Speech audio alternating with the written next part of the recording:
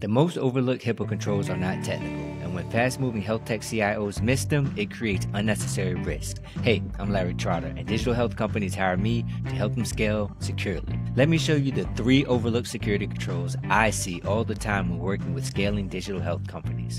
Number 1, tracking technologies that leak PHI. Your pixels, scripts, and tags quietly collect sensitive data, often without anyone realizing it. HIPAA enforcement is catching up, and OCR is issuing penalties. The fix: audit your site and product for tracking software, remove or reconfigure anything that transmits PHI, and make sure it aligns with the HIPAA privacy rules. Number 2, cybersecurity that isn't aligned with the business mission. If your roadmap is get compliant, you stall. If it supports secure growth, you scale. The fix: build security goals that align with your go-to-market, product development, and partner strategy. A great question to ask is what people, processes, and systems allow us to achieve our mission. Compliance should enable your vision.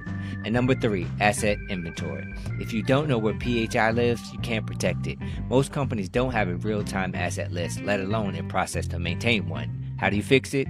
Build an asset inventory that includes hardware, software, and vendors handling ePHI. Make it part of onboarding and offboarding from day 1. These changes are the difference between scalable growth and risk exposure. And here's the kicker: they don't show up on most HIPAA checklists. That's why I put together the HIPAA Exposure Guide. It's designed to help scaling teams pressure test what matters most, not just what's required. Grab the guide using the link in my featured section.